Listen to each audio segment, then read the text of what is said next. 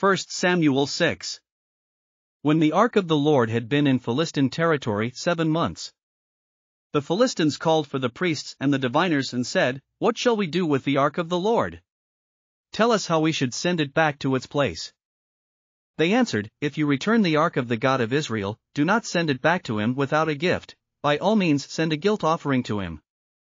Then you will be healed, and you will know why his hand has not been lifted from you."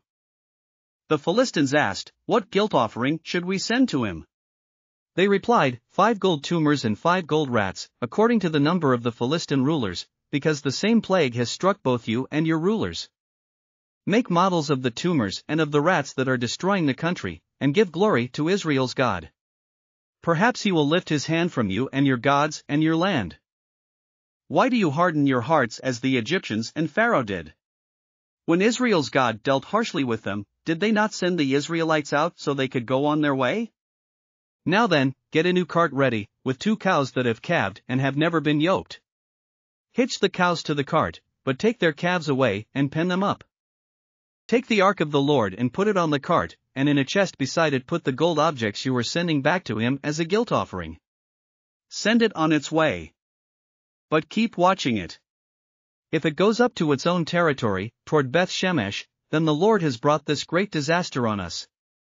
But if it does not, then we will know that it was not his hand that struck us, but that it happened to us by chance. So they did this. They took 2 such cows and hitched them to the cart and penned up their calves. They placed the ark of the Lord on the cart and along with it the chest containing the gold rats and the models of the tumors. Then the cows went straight up toward Beth Shemesh, keeping on the road and lowing all the way. They did not turn to the right or to the left.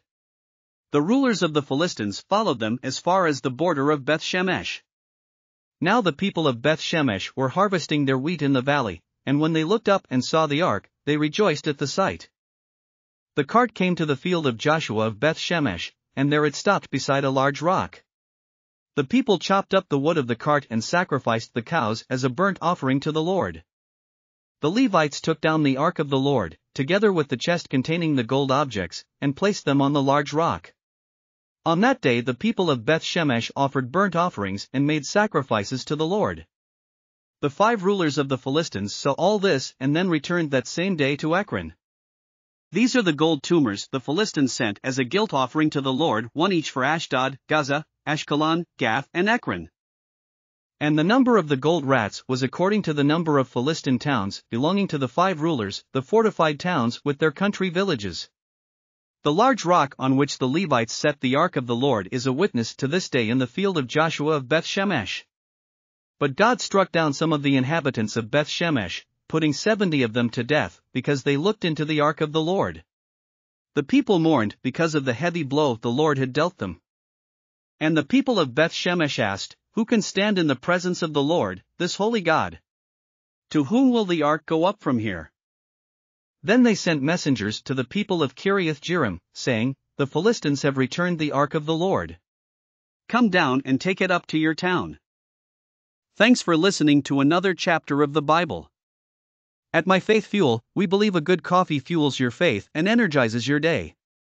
Please visit myfaithfuel.com to explore our delicious coffee blends. Part of each purchase goes to training worshipers around the world. Thanks for listening.